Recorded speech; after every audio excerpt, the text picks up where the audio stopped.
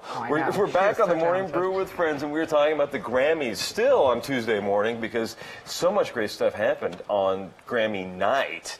And we were talking about Annie Lennox. I mean, how long has it been since we've seen her live on anything? Oh, It's I been know. a minute. She's so powerful. Right. It's amazing. And I think a lot of people still think of her from the Eurythmics days, but her newer solo stuff is pretty great. But the stuff that was amazing was just Kanye and his nuttiness. Like that guy, I love it. I can't get enough of Kanye's nuttiness. Every time you see him, he's like got something going on. And there's Kanye wearing, what is that he's wearing? I've been trying to figure this out. Is he wearing a bathrobe? It looks like I think he's wearing a bathrobe. I don't know if we have a photo of him. Yeah, there you go. And it's like, I don't remember from the show if it was like floor length like that, but it looks like a bathrobe.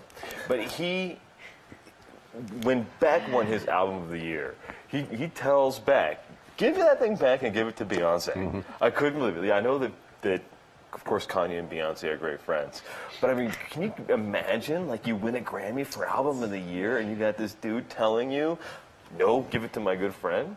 Because who did he say? You remember who it was a second ago? Taylor Swift, I think. Taylor Swift, I think you're right. I'm pretty sure. And he was like, Taylor, you better give it to Beyonce. Like, Beyonce is great, don't get me wrong, I love her. But, I mean, what's it like, you think, to be that guy on stage and have somebody say, give your award to this person instead? Pretty awkward. Right. Right. What do you say? Beck was a complete gentleman about it. Beck was just like, no. It's mine. I work for this. But has anybody heard the new Beck record? Yeah.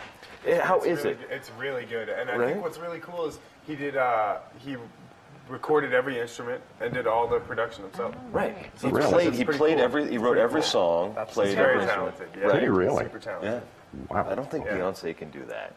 But I don't think Beck can dance like Beyonce. I don't know, but That's just my guess. Yeah. But this is your first time in Albuquerque, right? This With is. Up with people. And what do you think of it? I general. really like it. I really like it. The biggest difference from Boston and Albuquerque is definitely it's more spread out. Right. It's much more spread out here, but I do like it. It's a really cool city. And no crazy like big digs, no crazy This is true. This is weird public definitely true. transportation issues. But I think your experience is probably similar to many because the city was just named one of the top 5 places to visit in 2015 by Huffington Post. And I think this is pretty amazing. We have photos of some of the competitor cities here. This is Portland, which is a great town. I love Portland. It's a fun, hipster capital that it is. And then we got San Antonio, Texas. That's the Riverwalk there that's just getting huge. And, of course, the Spurs. You were there last year? Right. Oh, great town, right? What a great place to visit. Do you It's think incredible. Does Albuquerque stack up to San Antonio, you think? You don't have the river. We don't have a river walk. Not yet. Not yet. You can go walk by our river. Yeah. Whether The mountain. Do that all the time. right. And so when it comes to visiting, are you going to be like telling people come to Albuquerque as one of the top 5 places? Yeah. As you're on the road with Up with People. Yeah, as I'm on the road, I go to Mexico City next. So, Oh, cool. So I do what I'm doing right now. And but hablas in español Mexico City. for Mexico un poquito. City? Poquito, awesome. Yeah. Awesome.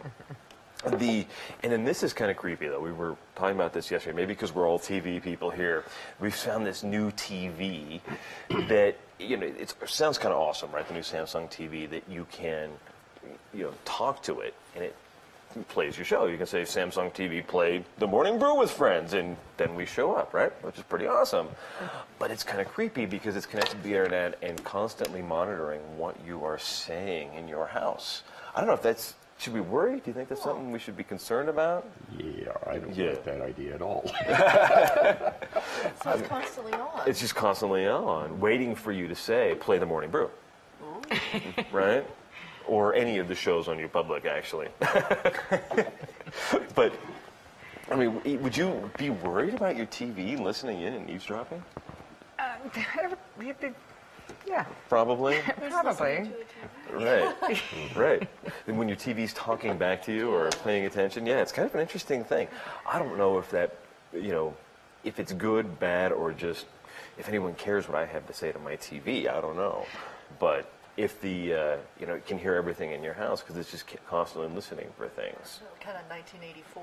A little bit, a little bit. But what if you're watching a show and talking about a different show? That's what I Does was it know wondering. you don't want to switch, or is all of a sudden are you going to be watching a new show? I don't know that yet. Yeah, like I'm just Maybe curious. so I'm in a just split curious. screen. right. That Or could if be my- pretty interesting. Right. If my kid wants to watch one thing and I want to watch another. It becomes a shouting match. in That's the not a house. fight you want to get in between then, and then Right. the TV's right in between. How does the TV Yes. decide which one to pick? Yeah, no doubt the TV's like, I don't know which one's paying the bills. One's screaming louder.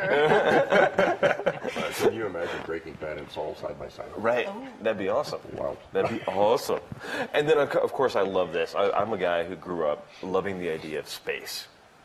And I'm also the guy who had a bunch of stuff hidden in my closet, but not like Neil Armstrong. He had this whole stash of stuff, moon artifacts, stashed in his closet that is now going to Smithsonian. I love this. I think we have a photo of all of his stuff. But it's this backpack full of things. It's clamps and moon rocks and all these things that he just kept. That's so cool. Right? Isn't that That's so amazing? cool. Like, how do you sneak that by? Like, I don't think we do that today. Like, you couldn't, like, walk by the TSA guys in the airport and be like, it's just moon rocks in my bag. You couldn't sneak away with it today. But I guess in 1969, you get away with it, especially if you're Neil Armstrong. But he kept all of this stuff. I mean, I think it's amazing, and I want to go see it. Who's going to go to the Smithsonian with me and go? Awesome. I'll go. Right? And see what Neil Armstrong kept. Because who gets the chance to do that, and what do you keep? What would you pick if you land on the moon and you have all the stuff from NASA and you get moon rock? What would you keep? Moon The rock. moon rocks. Sure. Yeah. The moon rocks. I would probably keep some of the technological stuff. Yeah, no doubt the helmet. The helmet was not actually part of it. Oh, there's the picture of the stuff there. Oh. And there's like the clamp for the rope that he had that kept him tied to the lunar lander, and then the bottom right's the camera that they actually filmed everything with, which is amazing. I love this. I want to go see just what would he, if you had the chance to keep anything, what would you keep? Or maybe it was just junk. Maybe he was just, tired of seeing it, so he just threw it in a bag and threw it in the closet. I don't know. But we're going to be back with a final cup on the Morning Brew with Friends. Tell you what we got coming up tomorrow and a whole lot more on the Morning Brew with Friends.